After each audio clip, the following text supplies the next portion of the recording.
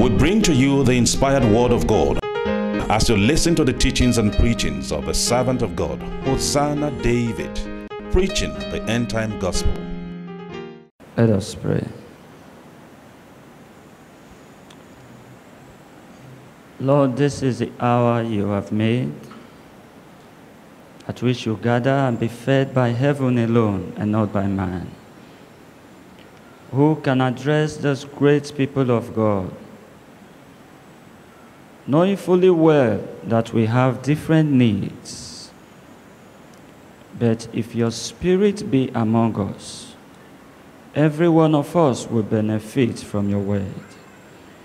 We therefore invite you, Holy Spirit, that you come and distribute to us according to our needs. In Jesus' name we have prayed. Amen. Be seated.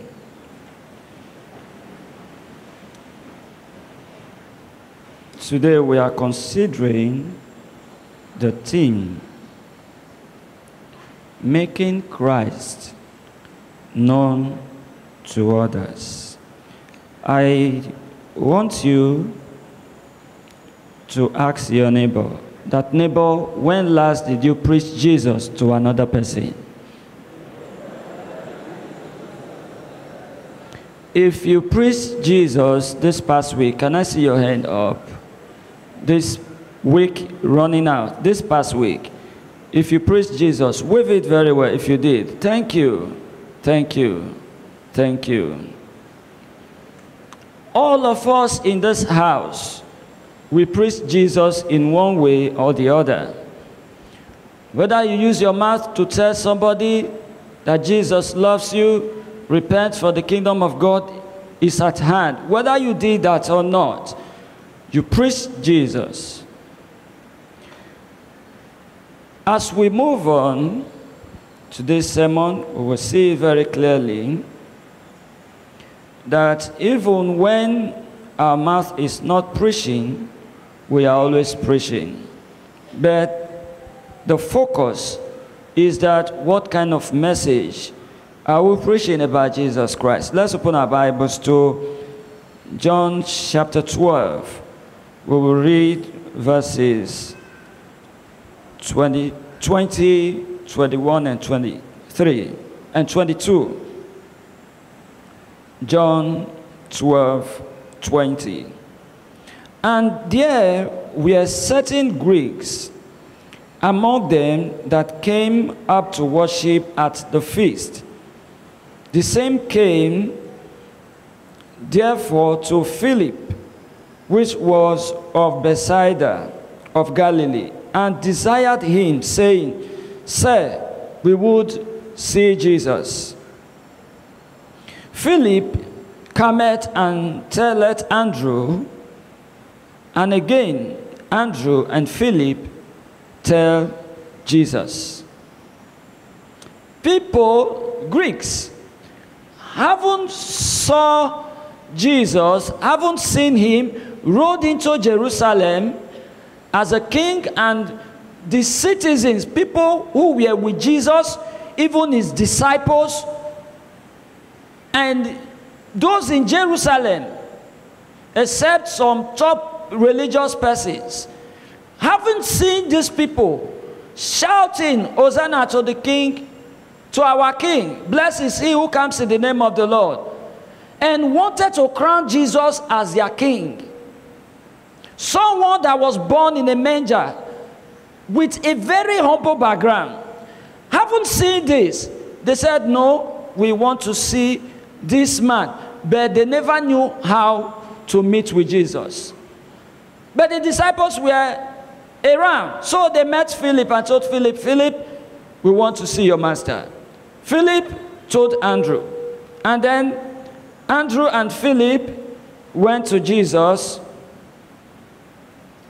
and passed the message to Jesus. If we look at the story critically, we'll discover that when people want to meet with Oga, the man at the top, they don't just go straight. They go through someone. If you want to see our president today, Even if you have his phone number, if you call him and he picks, or his aide, he picks your phone, your call, he may need to direct you to someone who knows his schedule and book appointment with you. That is how Christianity is. People don't see our Jesus Christ, but they see us. People don't see our God, but they see us. In Antioch, some heard about Jesus. Some may had the opportunity of meeting with Jesus. And they knew how Jesus used to behave. But when finally they saw some group of persons and discovered that they were behaving like Jesus Christ, in Acts of Apostles chapter 11 verse 28, what did they call them? What did they call them? Christians, pagans. They were not behaving like pagans, but when they saw the people they were behaving, they talked like Jesus, walked like Jesus, behaved like Jesus, they were transformed into the image of the Son of God. And they themselves were behaving like children of God. The Bible says, as many as receive him, those who believe him, he gave power to become what? The sons of God, the children of God. So they saw these people as children of God. Jesus said, from henceforth, I no longer call you servants. Ye are my friends. Ye are my brothers. Because the servant does not know what the master is doing. But you know, everything the Father has given to me, I also make known to you. So, Jesus made the disciples look like himself. And the disciples were not rigid. They were flexible enough. They made themselves teachable. So, before Jesus died, they were already like Christ. And they were directing people to Jesus Christ. Remember, when they wanted to kill Jesus, the people that were discussing with Judas Iscariot told Judas, we don't know this your master. All of you are like him. You talk like him. You walk like him. You dress like him. You eat like him. You preach the same way he preached. You were fishermen. Some of you were doing some odd jobs, like Matthew, who was a tax collector. But today all of you are like him. The same light that shines in him also shines in you too. We don't know him. How do we know him? We are talking about the miracle worker. The Oga at the top, the Geo, pata. Today you have some churches, if the man of God, the general overseer is entering the church, everybody lies down. The Geo, they did not know the general overseer. Why? Because Jesus humbled himself, and the disciples also humbled themselves and became teachable. So Jesus was able to pour himself upon them. And Judas Iscariot told them, he said, listen, I will kiss him. Praise the Lord. And when I kiss him, hurriedly hold him, so that he will not enter the midst of the crowd, the midst of the disciples. You remember what happened to when Peter was by the courts, and there was cold. He was by the fire, and a little girl saw Peter and said, you look like Jesus. You are one of his disciples. Peter said, no. He said, even your accent betrays you. 3 good times they saw Peter and said, you are like him. This man has poured himself into you. Praise the Lord. Jesus gave us his body, gave us his blood. If you look at the altar, you just see that this is a Holy Communion service. And we will feed on his body and feed on his blood. What makes you look like your parents? It is because of 2 major things. Number 1 is a biological trait. The genes found in the DNA of your dad that was transferred into you. Then secondly, there are things we copy from them. As we are growing up, we copy their language, copy their lifestyles. Praise the Lord. You can't be raising a child in Nigeria, in Warri, and the child is speaking French, you will go take the child for deliverance. So there is the hereditary and the acquired. Things you acquire. So the disciples took this. There was this connection through blood, another connection through the Spirit, and another connection through learning. They were acquiring the characters of Jesus. And finally, they were called little Christ. Jesus said, let your light so shine before men, that when they see your good works, they will do what? They will give glory to who? To your Father in heaven. When in John chapter 1, if you read 40, from verse 40 downward, you see that it was John the Baptist who told his disciples, he proclaimed, he said, this is Jesus, the Lamb of God. Behold the Lamb of God who taketh the sins of the world.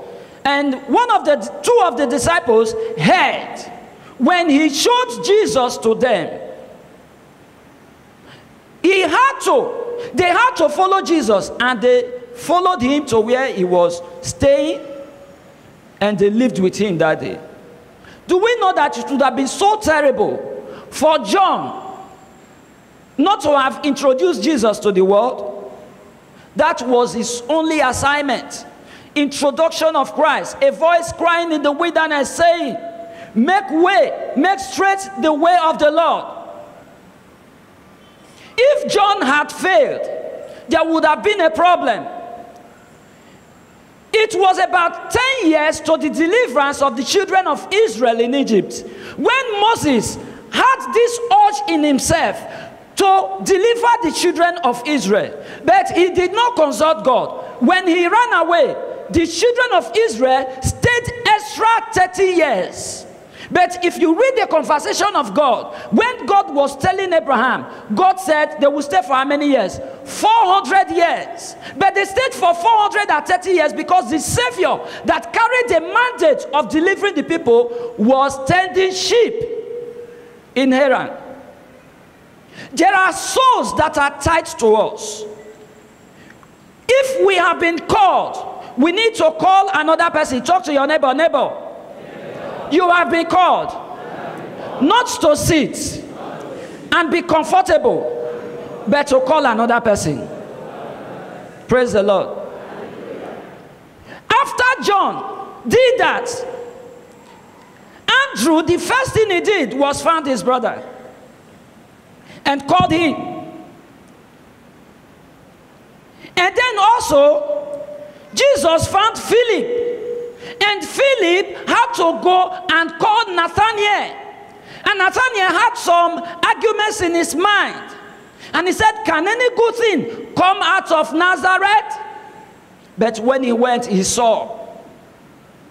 Among the disciples Jesus called, he was the first man that said, truly you are the Son of God. Just imagine if people had stopped preaching.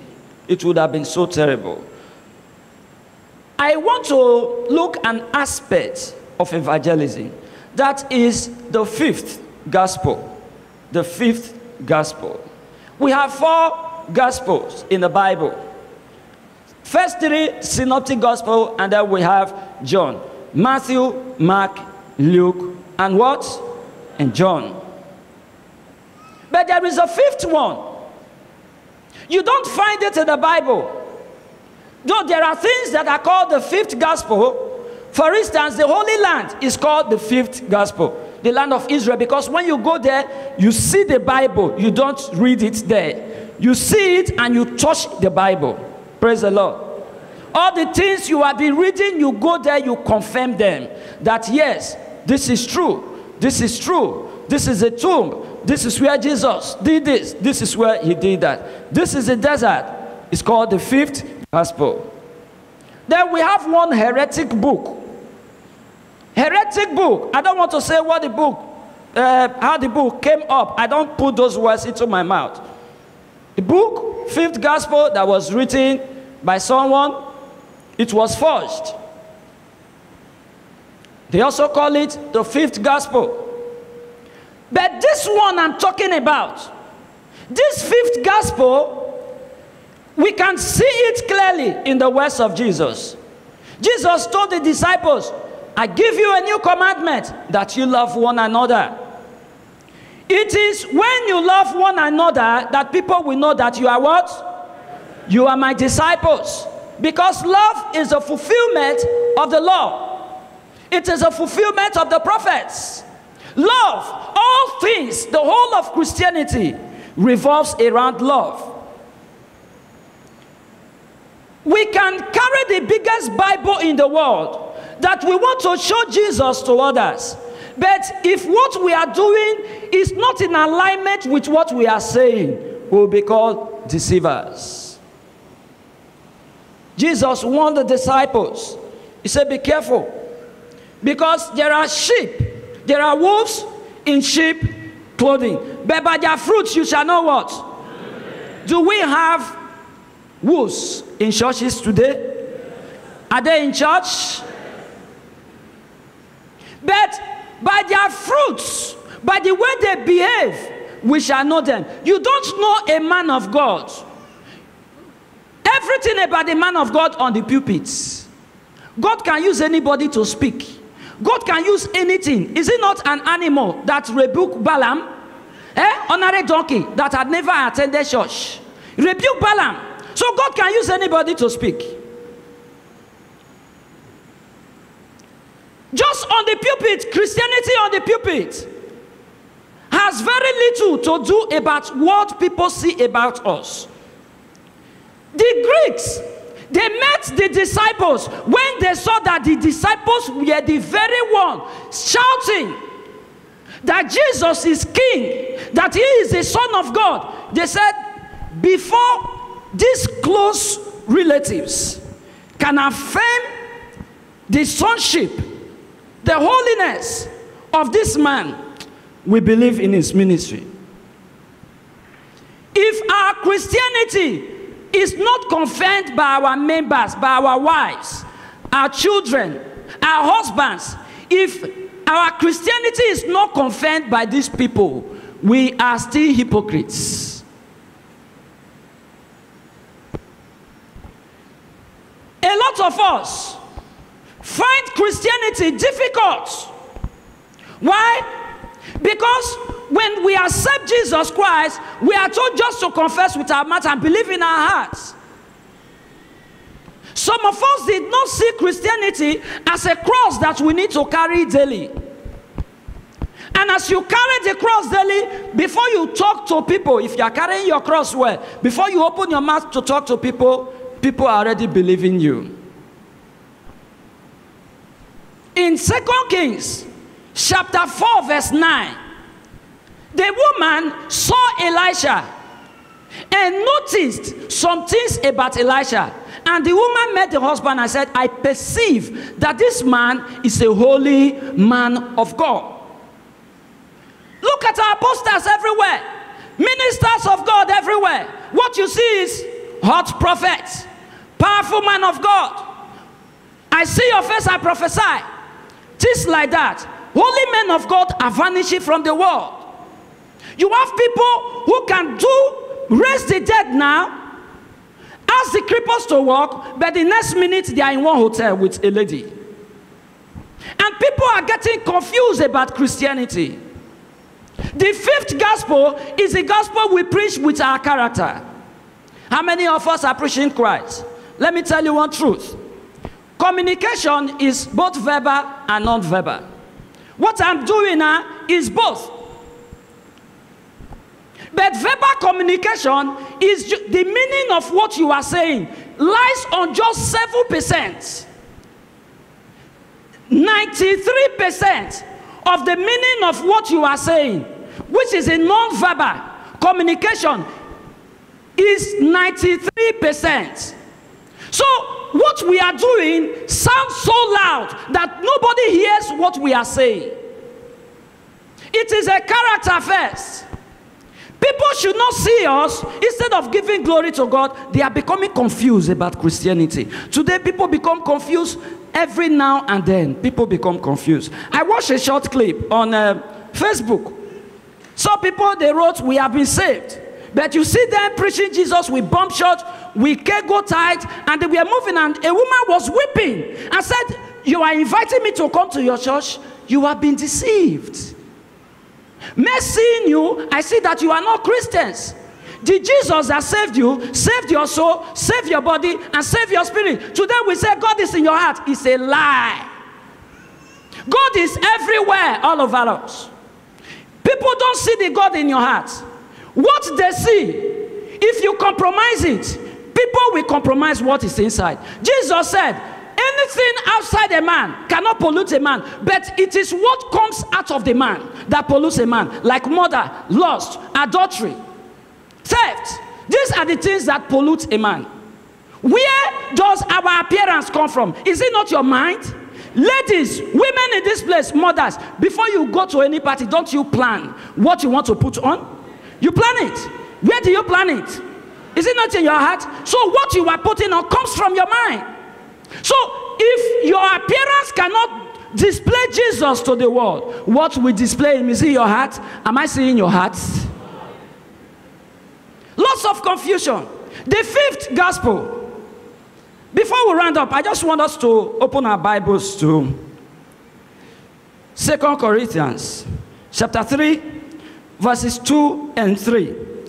Ye are our epistles, written in our hearts, known and read of all men. For as much as ye are manifestly declared to be the epistle of Christ, ministered by us, written not with ink, but with the Spirit of the living God, not in the tables of stone, but in the fleshy tables of the hearts. If we can't preach in the compound we stay, our messages outside will become fruitless. If we can't preach Jesus in our offices, it becomes fruitless, the message. I cry to God that I should not bring reproach to this great God. I'm not worthy to work for him. Instead of me to get to the point of bringing reproach to him, he should take me. It's better to die. It is better to die standing than fall and never rise again. A lot of us enjoy this reproach we bring to God. Everybody today, almost every lady wants to be a sex goddess. As you are moving by, everybody should be bowing down and catching attention. People are having accidents on the way, car crashing. It's none of your business. You are achieving your aim. As you are moving with high heels and with the titans, your God, which is the God of this world, is receiving his glory. I was asking a lady in my dream, how many men have you seduced? How many men has gone to bed with you today? And she said, nobody has gone to bed. I said, people have committed adultery with you in their hearts. You don't know their number today. In my dream. And I said, God is teaching me something. In our offices, do we preach with our character? Do we preach? Somebody told me that I called the wife I wanted to marry, the one I want to marry, and I told her, this is the way you must live your life. And I said, how? Why? He said, after 2 days I met with you, I know there are men of God who still think about heaven. This is a preacher. He goes to crusades to preach.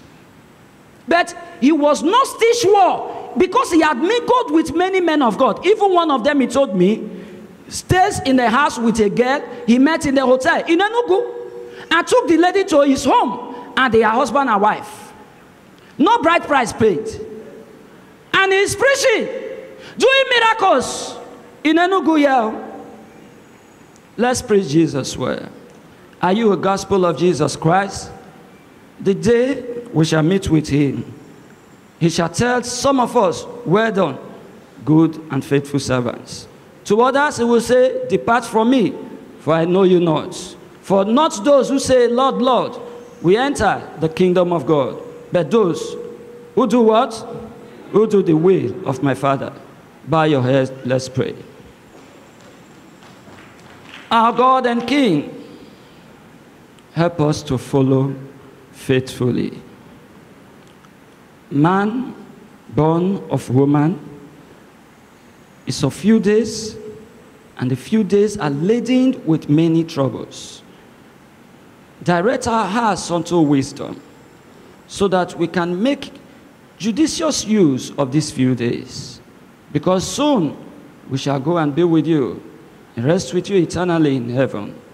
Help us not to miss this lifetime opportunity. In Jesus' name we pray.